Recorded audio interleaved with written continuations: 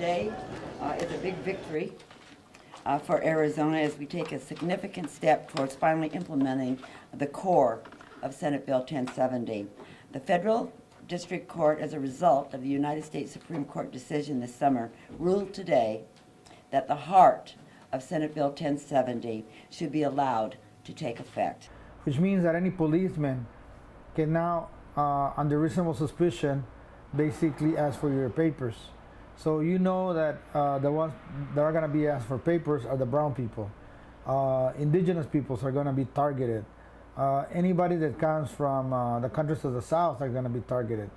So it is open season on brown people.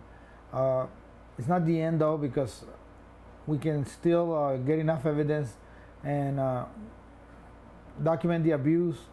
So, you know, we're all neighbors and friends. I mean, we're all human in a way. So there shouldn't be no discrimination against all of us. I mean, we're all, it's one world, you know, we live in one world, one race, we're all human. Like, why can't we get along?